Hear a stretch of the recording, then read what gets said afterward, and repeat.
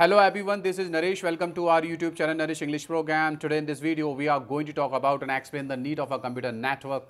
So guys, first of all, before you start in this video, if you are new on our channel, please subscribe, hit the bell icon to get latest videos. Anyway, let's talk about and explain the need of a computer network. Guys, you know computer network consists of group or number of individual computers and devices which are connected with each other. Thus, when these computers are joined in the network, it helps user to share the resources and communicate with each other. Guys, you know computer networks can be used for many purposes. Number one, sharing file folders. Sharing file folders and data information. Number two, sharing and hardware resources such as a network printer. Number three, sharing software as many users connected to the network and can run the same application program. Guys, you know computer network allows the user to share data with other users in a network. For example, a company having a number of computers which are connected in a network. Guys, you know computer network also allows the user to share files, folders and get synchronized with other user.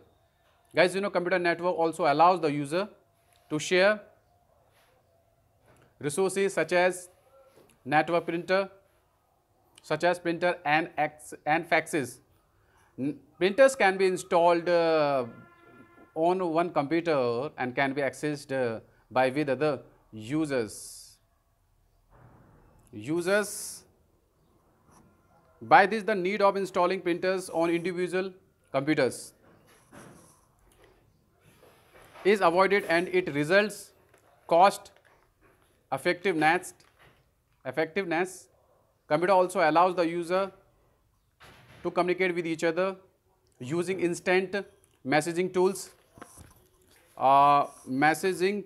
to share ideas, file or solve system wherein common files and folders which are frequently used by all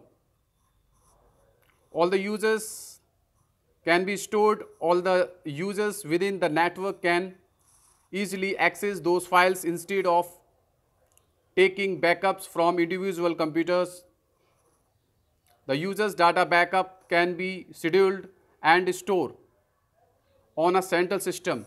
This helps in reducing the time of taking backup. If an organization you have several computers but just one dial-up connection or network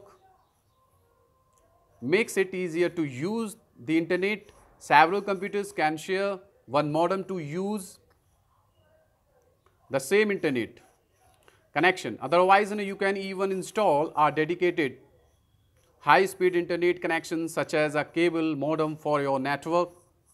It is possible to add new systems or servers to an existing network easily. Thus, the computer network provides scalability and it is also reliable to use a network as it uses redundancy. There are two types of network configuration. Number one, client-server model. Number two, peer-to-peer model. That's it. That's all about my topic.